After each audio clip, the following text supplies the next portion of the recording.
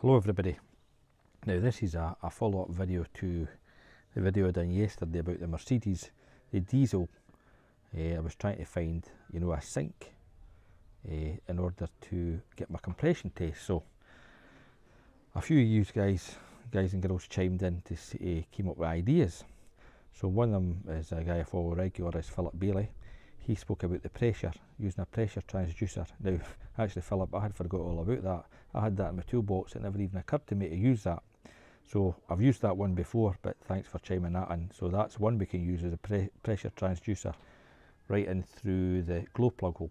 Incidentally, this is just a wee Vauxhall course engine, just to demonstrate the principle. Now there's another one of my subscribers called Solid Diagnostics. He came up with this idea and I never even thought of this. So his idea was, you take the camshaft sensor, that's the camshaft on this, and you take one of the injectors. Now I've just picked number 2 for this purpose, and because the firing order, that's 1, 2, 3, 4. So the firing order of this car is 1, 3, 4, then 2. So once you know what one you're on in the firing order you have, you can work out the rest. So he said you see where the injection is in relation to the camshaft sensor. Did I say crank? You see where the injection event occurs in relation to the camshaft sensor. So I'll show you that in the scope. I'm just using my Pico scope. So into just one side of the injector, in the middle pin of the cam, which is the square wave output, and both are onto the negative side of the battery. So I have my scope set up here. I'll show you that. This garage is in some mess. So you can see that I've used my attenuator. I'm at the 100 volts on the blue channel and 10 volts on the red channel. And that goes at the red channel is the camshaft, the blue channel is the crankshaft. The blue channel is the injector. As you can see there on my little scope, I've used my cheap hand-take attenuator 20 to 1 on channel E and just a normal in channel B. So we'll start that up and I'll let you see the waveform.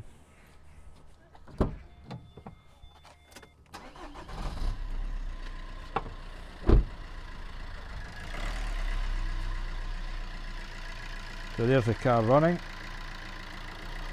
I will just pause that. So we'll just work away at the screen here. So we'll just go back my screen. And what we can do first of all is we can clean up this pattern. So we'll go into the blue channel first of all, and I think we go into enhancement. I think if we go to 9, that's a wee bit better.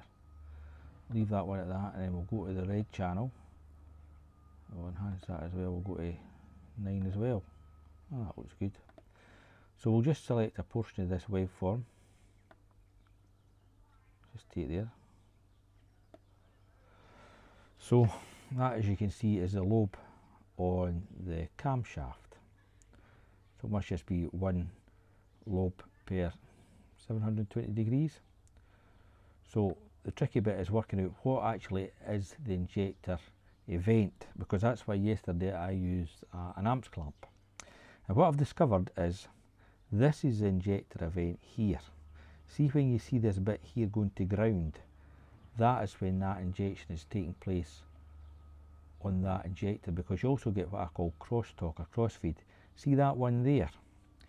That is the event, well, the way it must be wired, that is the event on cylinder. So this is 1, 3, 4 and 2. This must be the same event on cylinder 3, but we can ignore that for this purpose. So if we went into injector 3, we would see this pattern taking place here when it takes it to ground, because I'll prove that there. So see, there you go, that one's going down to ground, so you know the injection event's taking place on 2. So what that means is, when we come to do a relative compression test, there we go. So when we do a relative compression test, we're looking for cylinder 2 to be synced roughly in this position. So there, I'm still into the camshaft sensor, and I've connected to the battery positive and the battery negative. So I want to stop the car from starting on this occasion. So the easiest way to do it on this one is let me think, just disconnect all the injectors, that's right. So we'll do away with that. We don't need any of the injectors. There we go, so you can see all the injectors are disconnected. And we're still at the camshaft and the battery's connected. So I'll go and check the scope.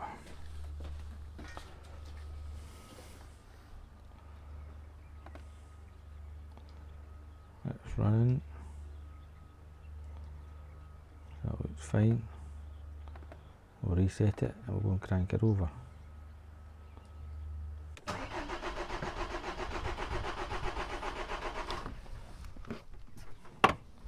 So that's me done my cranking compression test. Hit the space bar. Go back one. There we go. So let's go in here again. So we knew that our event, so that would be 2 was there. That's right, so we're just before that, so there you go, that's where the injector 2 would be firing just there. So that's 1, 3, 4, 2. So that'll be 1, 3, 4, 2. So that test works brilliantly. So a big thank you to Solid Diagnostics. I'm going to be using that in the future. That's going to be a big time saver. That'll save me a whole lot of hassle than the carry on I had yesterday. If I knew that then, oh, they'd been there 10 minutes. Anyway, thank you. This is how we all learn, by helping each other and everybody chipping in. Any idea you have, pass them on. And I'm very happy to test them out and post them up for everybody to benefit. So thanks again. Cheers.